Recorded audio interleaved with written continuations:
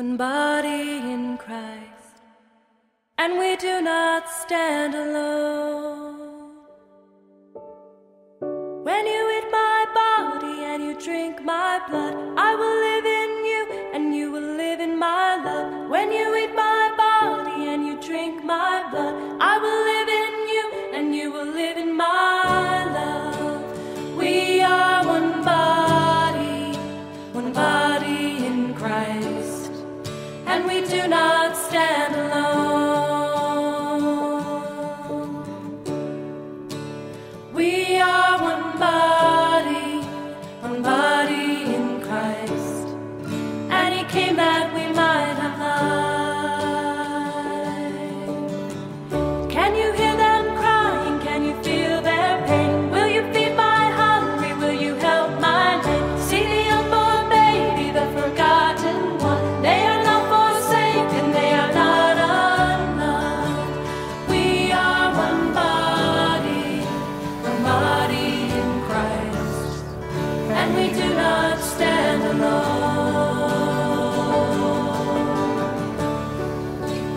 We are one body in Christ, and he came that we might have life. Good morning. Today we celebrate the Feast of the Body and Blood of Christ, also known as Corpus Christi Sunday. It's good to have you all here. Today, because it's also Father's Day, Mass will be celebrated for the repose of the souls of all our fathers, and it'll be celebrated for, well, the intention of our fathers who are still with us. So, to put that a little bit more succinctly, Mass will be celebrated today for all our fathers living and deceased. Let's begin. In the name of the Father, and of the Son, and the Holy Spirit. Amen. The grace and peace of our Lord Jesus Christ, and the love of God, and the communion of the Holy Spirit be with you all. And with your spirit. My brothers and sisters, let us acknowledge our sins and so prepare ourselves to celebrate the sacred mysteries.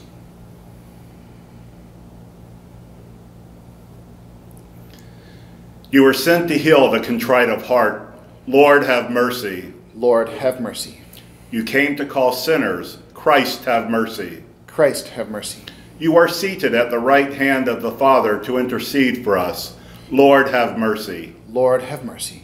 May Almighty God have mercy on us, forgive us our sins, and bring us to everlasting life. Amen. Glory to God in the highest, and on earth peace to people of good will. We praise you, we bless you, we adore you, we glorify you, we give you thanks for your great glory. Lord God, heavenly King, O God, almighty Father, Lord Jesus Christ, only begotten Son, Lord God, Lamb of God, Son of the Father, you take away the sins of the world, have mercy on us. You take away the sins of the world, receive our prayer. You are seated at the right hand of the Father, have mercy on us. For you alone are the Holy One, you alone are the Lord, you alone are the Most High, Jesus Christ, with the Holy Spirit, in the glory of God the Father. Amen. Let us pray.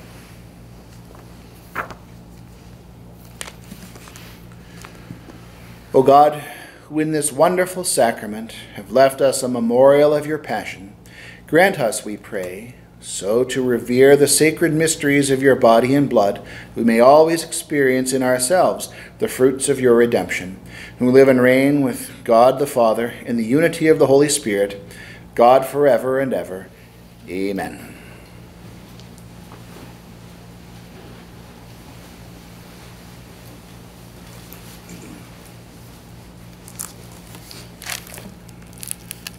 A reading from the book of Genesis. In those days, Melchizedek, king of Salem, brought out bread and wine, and being a priest of God Most High, he blessed Abram with these words: Blessed be Abram by God Most High, the creator of heaven and earth, and blessed be God Most High, who delivered your foes into your hand. Then Abram gave him 1/10 of everything. The word of the Lord. Thanks be to God. You are a priest forever in the line of Melchizedek. You are a priest forever in the line of Melchizedek. The Lord said to my Lord, Sit at my right hand till I make your enemies your footstool. You are a priest forever in the line of Melchizedek. The scepter of your power the Lord will stretch forth from Zion. Rule in the midst of your enemies. You are a priest forever in the line of Melchizedek. Yours is princely power in the day of your birth, in holy splendor, before the day star like the dew, I have begotten you. You are a priest forever in the line of Melchizedek. The Lord has sworn an oath he will not repent. You are a priest forever according to the order of Melchizedek. You are a priest forever in the line of Melchizedek. A reading from the first letter of St. Paul to the Corinthians. Brothers and sisters, I received from the Lord what I also handed on to you, that the Lord Jesus, on the night he was handed over, took bread, and after he had given thanks, broke it and said, "This is my body that is for you. Do this in remembrance of me." In the same way also the cup after supper, saying, "This cup is the new covenant in my blood. Do this as often as you drink it in remembrance of me. For as often as you eat this bread and drink this cup, you proclaim the death of the Lord until he comes." The word of the Lord. Thanks be to God.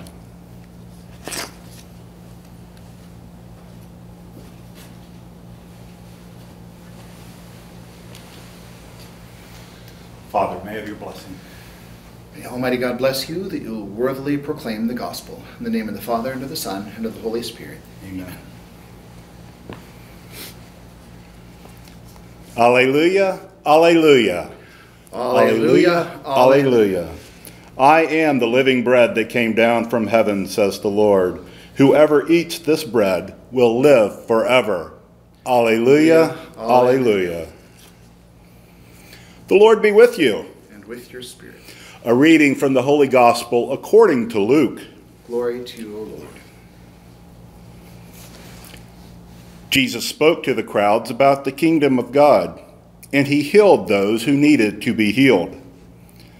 As the day was drawing to a close, the 12 approached him and said, "Dismiss the crowd so that they can go to the surrounding villages and farms and find lodging and provisions, for we are in a deserted place here." He said to them, "Give them some food yourselves." They replied, 5 loaves and 2 fish are all we have, unless we ourselves go and buy food for all these people." Now the men there numbered about 5,000. Then he said to his disciples, "I have them sit down in groups of about 50. And they did so, and made them all sit down. Then, taking the 5 loaves and 2 fish, and looking up to heaven, he said the blessing over them, broke them, and gave them to the disciples to set before the crowd. They all ate and were satisfied. And when the leftover fragments were picked up, they filled 12 wicker baskets. The Gospel of the Lord. Praise to you, Lord Jesus Christ. Well, welcome and hello. Glad you're here joining us on our YouTube channel on this very, very special day where we celebrate and remember the holy bread, body and blood of Christ, what we call Corpus Christi, his real presence in the bread and wine at Eucharist. And also Father's Day. Please let me be if I'm not the first, at least one in a line to say Happy Father's Day to all you guys out there, and glad you're here with us today. What I'd like to talk about this morning is Melchizedek and that exchange that he has with Abraham, but really more focused on Abraham. Before we get into this, though, there's something I want to share with you. There's a lot more to this story than what we heard in the first reading. So let me give you some backgrounder here. Chapter 14 starts with 4 kings that have come into the region, this particular region of Israel, as we understand it in our current context, and they have taken over other kingdoms in the area. And these kingdoms that they had conquered eventually rebel, and as wouldn't you know it, the 4 kings that came in and conquered, they win again. Only this time they take a lot of the possessions. They take some of Abraham's family members, Lot, his nephew, and you may remember the name Lot from the story of Sodom and Gomorrah. Sodom was one of these kingdoms that was taken over. Long story short, Abraham says enough is enough. He rallies some allies, builds an army, and they end up routing these conquering kings. They chase them all the way north to Damascus, which is now Syria. Bring those possessions back, and as well as the people and his family members, Lot and his family. So that's where we pick up this story of this mysterious priest king named Melchizedek. We don't know a whole lot about Melchizedek, but we know 2 things: that he was the king of Salem, and by the way, Salem is an archaic or ancient name for Jerusalem, but also he is a priest. We know that. And so he has this special relationship with God. Now, here's something else we all recognize now in the year 2022, and that is that Melchizedek, and I'll use a fancy word, prefigures Christ. That just means he's Christ-like. We heard that in our responsorial psalm. But what's interesting is how Abraham behaves. So, back to the story, we had Abraham conquering these aggressive kings. So he's beat the kings that beat kings. Pretty impressive stuff. I don't even know if there's an award for that. But he's on top of the mountain. He's the leader. He's rallied the allies. He's routed the foes. And so he's returned with all those possessions, with all those people. And what we see Abraham do is he's recognizing something wonderful. He's recognizing the kingship of Melchizedek. He's recognizing the priesthood of Melchizedek. You know, Abraham could have come back and said, I just conquered kings of kings. I can do what I want. No, he doesn't do that. He could have sat on the throne. He could have easily taken it. But he didn't. He used his power wisely. He comes back and he is deferred to Melchizedek. And Melchizedek blesses him, serves him bread and wine. And in exchange, we hear that Abraham gave him 1/10 of everything. Not only did he conquer, he comes back and from his own pool gives money to Melchizedek. He's paying homage to Melchizedek. This prefiguration or this Christ-like example.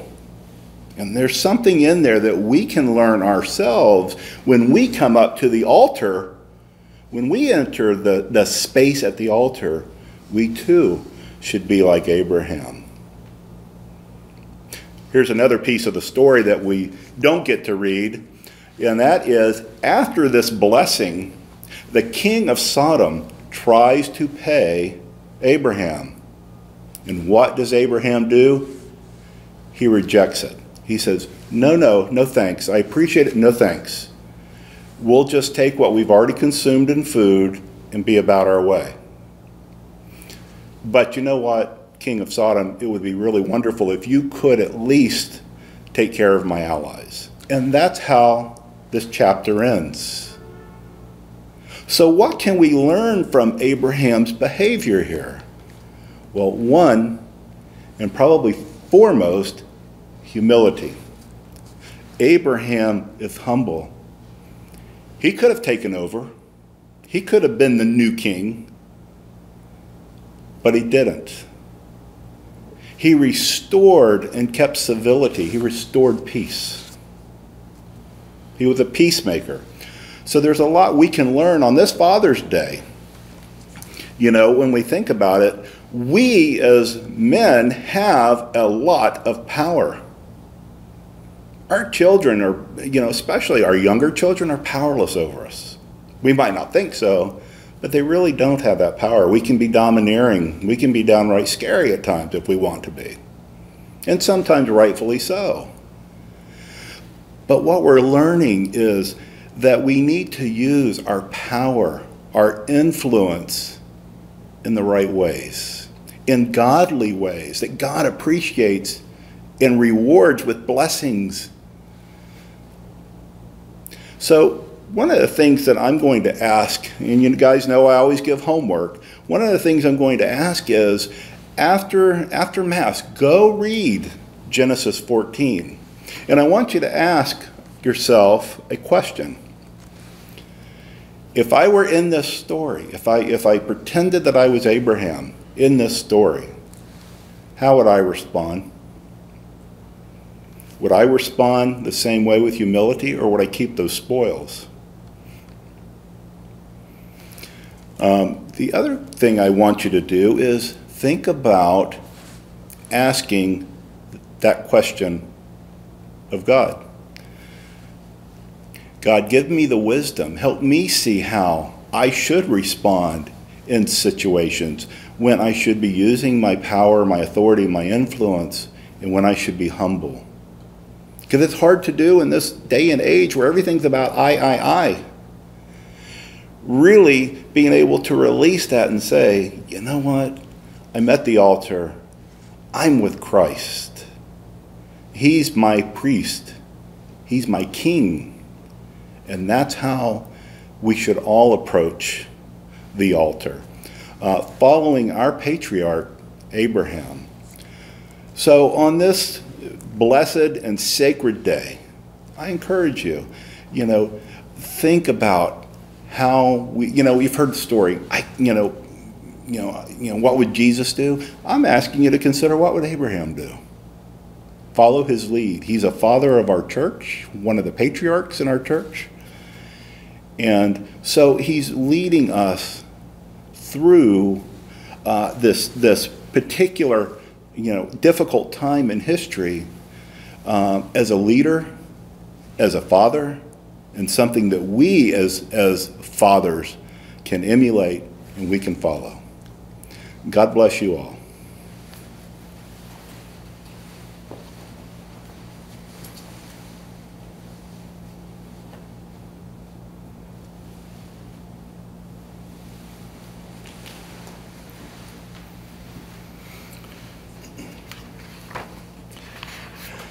Now let us profess our faith. I believe in one God, the Father Almighty, maker of heaven and earth, of all things visible and invisible. I believe in one Lord Jesus Christ, the only begotten Son of God, born of the Father before all ages, God from God, light from light, true God from true God, begotten, not made, consubstantial with the Father. Through him all things were made. For us men and for our salvation he came down from heaven, and by the Holy Spirit was incarnate of the Virgin Mary, and became man. For our sake he was crucified under Pontius Pilate. He suffered death and was buried, and rose again on the third day in accordance with the Scriptures. He ascended into heaven, and is seated at the right hand of the Father. He will come again in glory to judge the living and the dead, and his kingdom will have no end. I believe in the Holy Spirit, the Lord, the giver of life, who proceeds from the Father and the Son, who with the Father and the Son is adored and glorified, who has spoken through the prophets. I believe in one holy Catholic and Apostolic Church. I confess one baptism for the forgiveness of sins, and I look forward to the resurrection of the dead and the life of the world to come. Amen. Now let us bring our prayers and petitions before God, our Almighty Father. for the church throughout the world. May the Lord strengthen faithful communities united in love of God and neighbor. Let us pray to the Lord. Lord, hear our prayer. For civic leaders, may the Holy Spirit guide them in embracing sound and moral principles in solving the issues before them. Let us pray to the Lord. Lord, hear our prayer. For all who are sick or in need, may the love of Christ comfort them and give them hope in the promise of eternal life. Let us pray to the Lord. Lord, hear our prayer. For this Eucharistic assembly, may the Lord help us grow in faith and love, bearing fruit in the manner of our lives and the abundance of our service. Let us pray to the Lord. Lord, hear our prayer. For all fathers, living and deceased, and for all the intentions we hold dear in our heart, let us pray to the Lord. Lord, hear our prayer. For our beloved dead, that seeing the face of God, they may live in everlasting joy with God in heaven, let us pray to the Lord. Lord, hear our prayer. Almighty God, on this feast of the body and blood of Christ, we ask you to fill our minds with devotion to your Son, especially in the Blessed Sacrament. Help us through this celebration to be drawn more closely into your presence, and through our reception of the body and blood of Christ, let us be strengthened in holiness, happiness, and in health. And we offer these and all our prayers through Jesus Christ our Lord. Amen.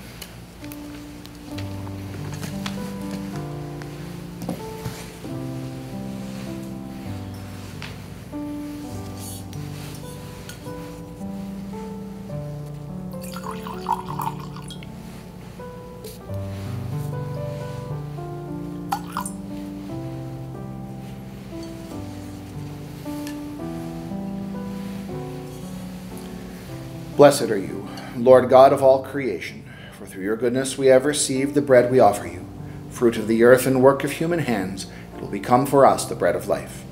Blessed be God forever. Blessed are you, Lord God of all creation, for through your goodness we have received the wine we offer you, fruit of the vine and work of human hands. It will become our spiritual drink. Blessed be God forever. Spirit and contrite heart, may we accept by you, O Lord, and may your sacrifice in your sight this day be pleasing to you, Lord God. Wash me, O Lord, from my iniquities, and cleanse me from my sins.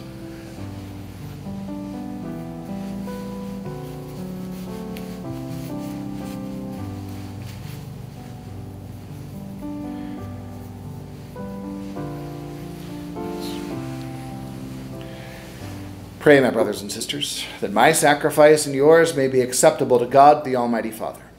May the Lord accept the sacrifice at your hands for the praise and glory of his name, for our good and the good of all his holy church.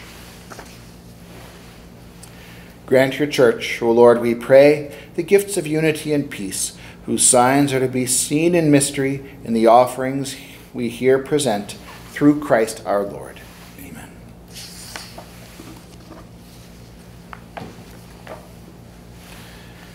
The Lord be with you. And with your spirit. Lift up your hearts. We lift them up to the Lord. Let us give thanks to the Lord our God. It is right and just. It is truly right and just, our duty and our salvation, always and everywhere to give you thanks, Lord, Holy Father, Almighty and eternal God, through Christ our Lord. For at the Last Supper with his apostles, establishing for the ages to come the saving memorial of the cross, he offered himself to you as the unblemished Lamb, the acceptable gift of perfect praise. Nourishing your faithful by this sacred mystery, you make them holy, so that the human race, bounded by one world, may be enlightened by one faith and united by one bond of charity. And so, we approach the table of this wondrous sacrament, so that, bathed in the sweetness of your grace, we may pass over to the heavenly realities here foreshadowed. Therefore, all creatures of heaven and earth sing a new song in adoration, and we, with all the host of angels, cry out, and without end we acclaim. Holy, holy, holy Lord, God of hosts, Heaven and earth are full of your glory. Hosanna in the highest. Blessed is he who comes in the name of the Lord. Hosanna in the highest.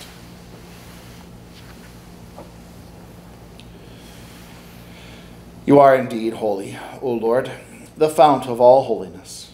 Make holy, therefore, these gifts, we pray, by sending down your Spirit upon them like the dewfall, so they may become for us the body and blood of our Lord Jesus Christ.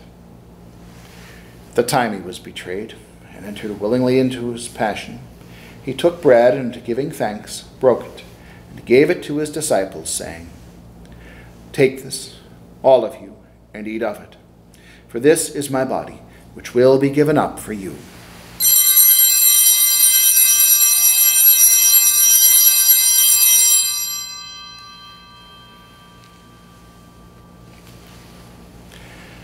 In a similar way, when supper was ended, he took the chalice, and once more giving thanks, he gave it to his disciples, saying, "Take this, all of you, and drink from it.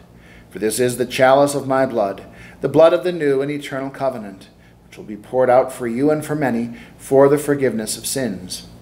Do this in memory of me."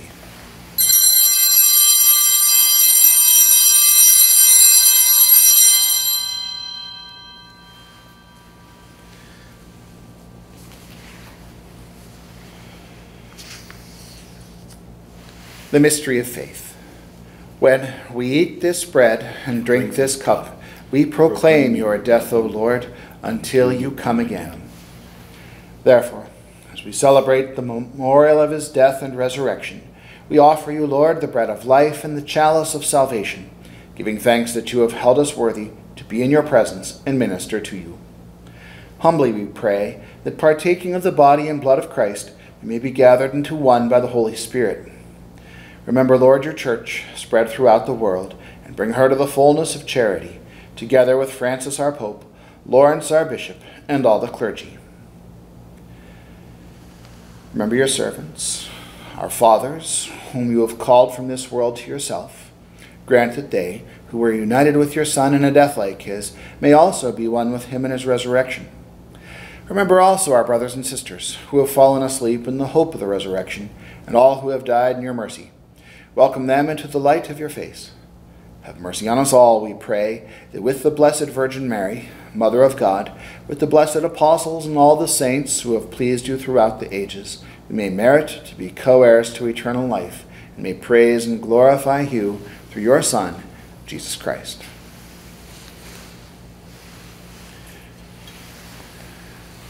Through him, and with him, and in him, O God, Almighty Father, in the unity of the Holy Spirit, all glory and honor is yours forever and ever. Amen.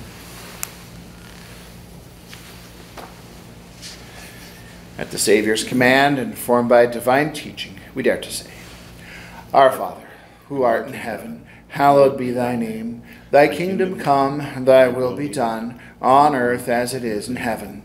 Give us this day our daily bread, and forgive us our trespasses, as we forgive those who trespass against us. And lead us not into temptation, but deliver us from evil. Deliver us, Lord, we pray, from every evil. Graciously grant peace in our days, that by the help of your mercy we may be always free from sin and safe from all distress, as we await the blessed hope and the coming of our Savior, Jesus Christ. For the kingdom, the power, and the glory are yours, now and forever. Lord Jesus Christ, who said to your apostles, Peace I leave you, my peace I give you. Look not on our sins, but on the faith of your church, and graciously grant her peace and unity in accordance with your will, who live and reign forever and ever. Amen. The peace of the Lord be with you always. And with your spirit. Let us share with one another a sign of peace. Peace with you. Peace be with you. Peace with you.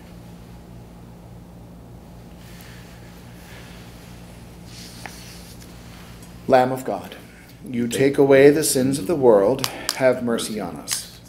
Lamb of God, you take away the sins of the world, have mercy on us. Lamb of God, you take away the sins of the world, grant us peace.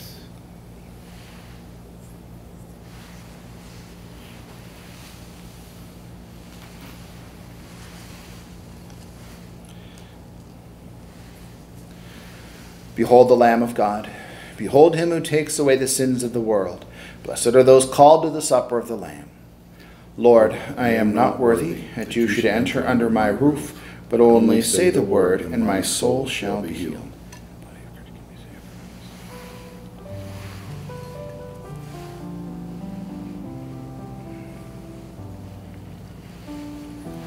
Will you be receiving from the cup? No.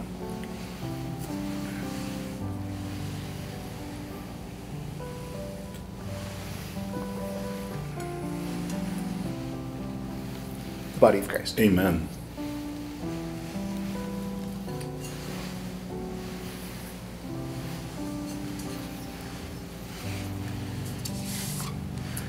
Now, since we cannot have regular communion together, please recite with me this prayer so that we may have spiritual communion.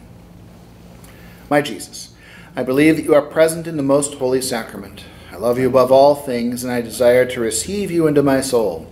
Since I cannot receive you at this moment sacramentally, come at least spiritually into my heart. I embrace you as if you were already there, and unite myself wholly to you. Never permit me to be separated from you. Amen. Let us pray.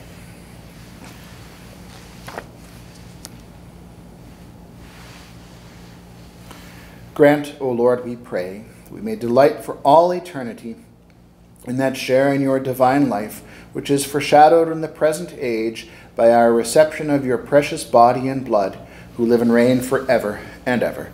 Amen. The Lord be with you. And with your spirit. May Almighty God bless you, the Father, the Son, and the Holy Spirit. Amen. Go in peace. The Mass is ended. Thanks be to God. Before we depart today, I do have a few announcements. First of all, today being the Feast of the Body and Blood of Christ, there will be a procession here at Notre Dame. It'll take place at 1 o'clock this afternoon. It'll be preceded by an hour of Eucharistic adoration. And then at 1, we'll march all around the property with the Blessed Sacrament, having benediction at a couple stops. There'll be some singing. It should be about a 4 or 5/10 of a mile walk. There will be some singing, some praying. Should be a nice afternoon. If you're able to come today, that would be wonderful. Secondly, I would like to introduce somebody. Michael, will you come forward?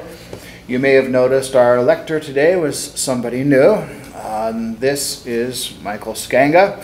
He is a seminarian who's been assigned to Notre Dame and St. Bartholomew's for the summer. He'll be here 8 weeks. There'll be a period where he's going to Guatemala to have immersive instruction in Spanish and all that. But for these next 8 weeks, he'll be here with us. He's just ended his first year at St. Vincent's Seminary in Latrobe. And so, if all goes according to plan, he'll be a priest in 3 years. So, Michael, welcome to Notre Dame and St. Bart's. The third thing is that I forgot earlier that it was Father's Day today, and so I didn't give all the fathers a blessing. So, with all the fathers out there in TV land, please bow your heads for a blessing. We'll see what I can come up with. Almighty God, we ask you to bless these men who have given us the gift of life, and not only the gift of life, but who have provided for us and provided for us a good example, instruction in the faith, and have helped us to lead the good and holy lives that we are all called to. Fill our hearts with a sense of gratitude and help us to always treat them with the love, reverence, and respect that they deserve. And may Almighty God bless you all, the Father, the Son, and the Holy Spirit. Amen. Amen. And so today I hope you all have a happy Father's Day. Maybe we'll see you at 1 o'clock for the Eucharistic procession, but we'll see you next week. So have a good week.